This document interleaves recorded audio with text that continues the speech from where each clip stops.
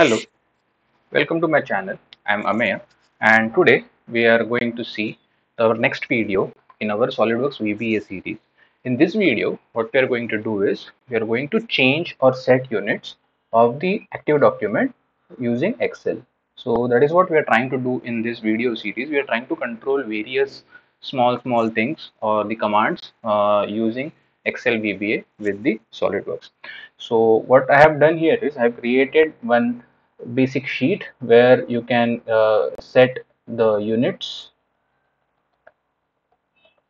of the component, and the set unit button I have inserted using a developer tab, and this data of integers of units I have taken from the reference of the SolidWorks API, where SW unit system underscore enumeration.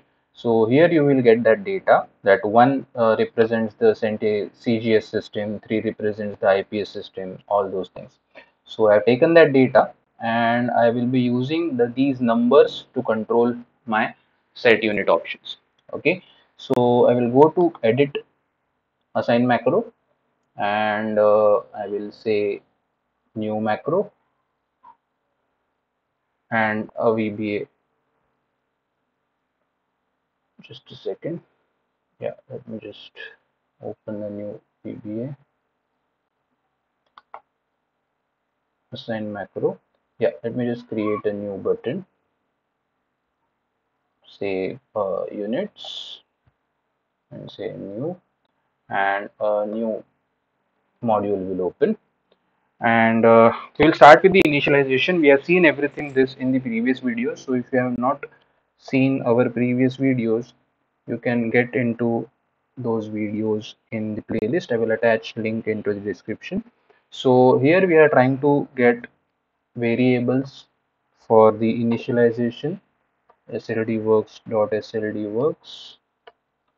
Then we are getting one more variable as dim sw document, which we will use for the getting our documents, sldworks.modeldoc2. And yeah, I guess that those variables are enough for our units change units option. So we will initiate software first. So get swworks. So sw app is equal to create object. So this will open and it will keep SolidWorks open. SLDworks dot application. This space bar is not there.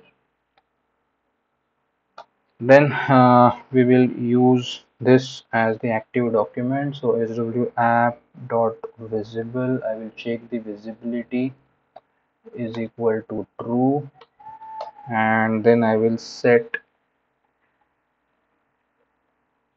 swdoc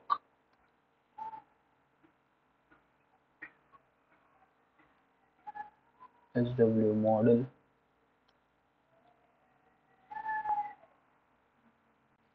is equal to sw app dot active document. So this will track my active document and it will keep on screen. And then I will use a variable called set unit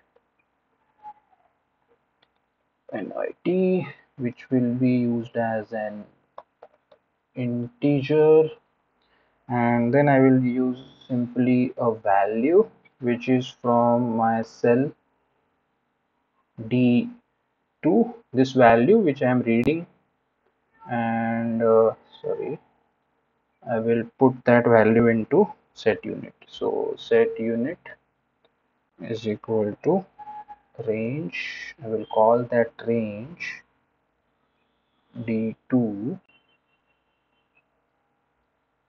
Okay, it's a single quote dot value, and then I will use swdoc dot set user integer.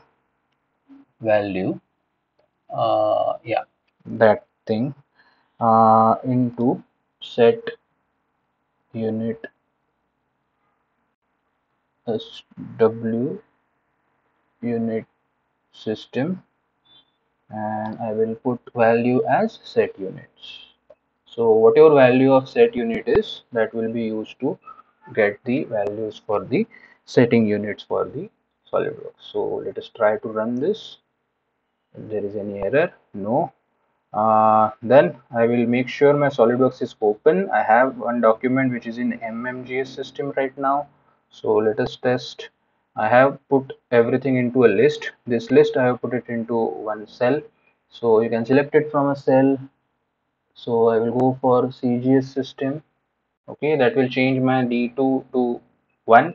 I will say set units, and yeah, so it's giving me the error. So I will debug it. SLD works, spelling mistake. Yeah, then I will run it again,